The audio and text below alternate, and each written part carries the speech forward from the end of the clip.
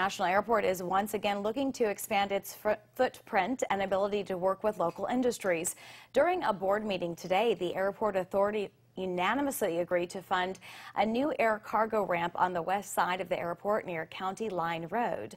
The roughly $12.1 million project will initially come from discretionary funds. The board also filed a grant request with the Federal Aviation Administration to have the funds to be reimbursed.